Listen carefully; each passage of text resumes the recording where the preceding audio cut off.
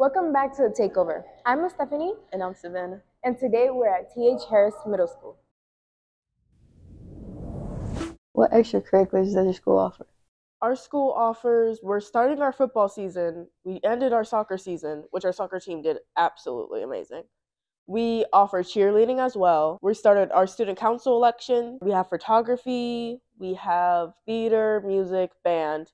I want to say we're starting a book club, a writing club. Art is one of the clubs, and I think that's it for now. What extracurricular are you involved in? I'm involved in a lot of extracurriculars. I'm in theater. I write scripts.